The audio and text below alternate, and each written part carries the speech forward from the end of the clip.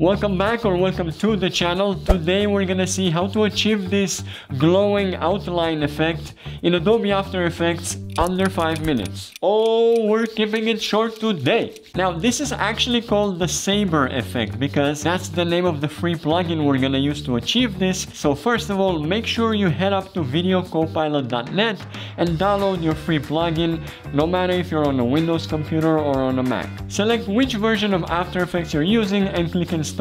This effect got pretty popular with car videos for some reason, and I've actually used it myself in a bunch of client projects. And the good news is it's super easy to use. So I have this piece of stock footage over here, and I would like to recreate this effect on the car's headlights the moment the headlight turns on. So first of all, we're gonna have to duplicate this footage, and if you're on a Windows, you're gonna have to hit Ctrl D or Command D on a Mac. And now we have two versions of the same footage. Next, I'm gonna look for that exact frame where the headlights turn on, basically here, and I'm gonna hit Command Shift D on Mac or Control Shift D on Windows to cut the clip and then delete the part before that. Now with the top clip selected, I'm gonna go up here to Pen Tool and I'm gonna start creating a rough mask around the headlight. You can be as specific as you want. You can always just adjust this. I think that's pretty fine, but I'm gonna hold Option on Mac or Alt on Windows to make these corners a bit rounded.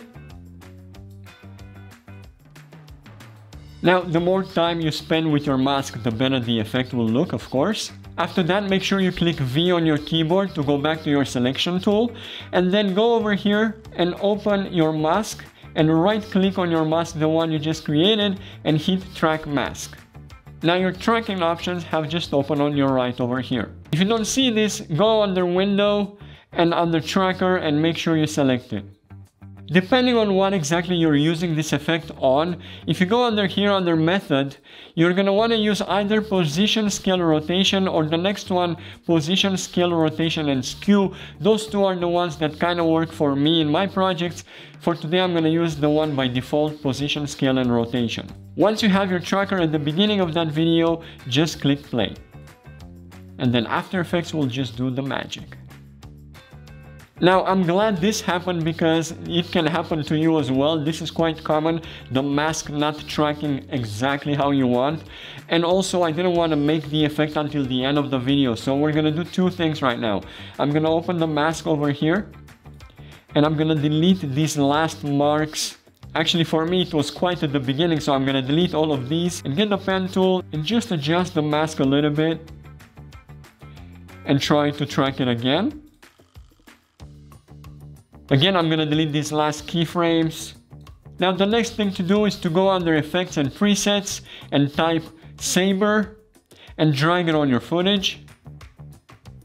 And yes, it should look like this, don't worry, you didn't do anything wrong. And the two most important things we gotta do on the settings panel over here is go under Customize Core and select Layer Masks. And then all the way down to Render Settings and go up here and select Transparent. There you go, we're almost there. The cool thing is that up here under preset, you get so many effects to play with, but kind of the most popular one is the neon effect. So I'm just gonna go with that for this example. But I really don't like this color, so I'm just gonna go up here to change the color to this neon green I kinda like. We're gonna play with some of these. First of all, put start size under 0. Make sure your tracker is all the way at the beginning. And then make on Mask Evolution, click on this stopwatch to create a keyframe.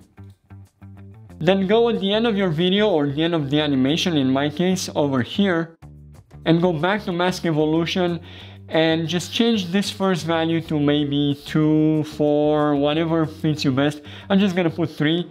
Of course, you can always come back to this one and just see how it looks. Just give it a first play and see how it looks. That looks pretty cool to me. Now if this works for you, awesome, use it as it is. But I like to add a few extra tweaks. I'm gonna go here under Start Offset and put 50. And as you can see, now we have a bit less of the line, we have a bit more travel time. And over here under End Size, I'm gonna write 150. And under core softness, I'm just gonna put maybe 10, whatever works for you. This just gives the line a bit more softness, of course. And as you can see, this is what we achieved.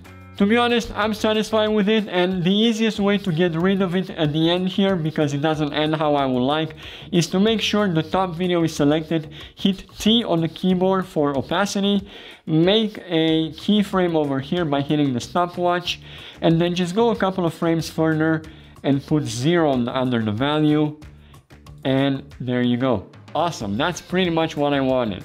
I hope you can see how creative you can get with this, so you can pretty much use it on anything you can mask and track in After Effects. This was a short one today, but I hope you learned something or got inspired for your next project. Please remember to give this video a thumbs up, subscribe to the channel if you haven't already, and I'll see you in the next video. Ciao!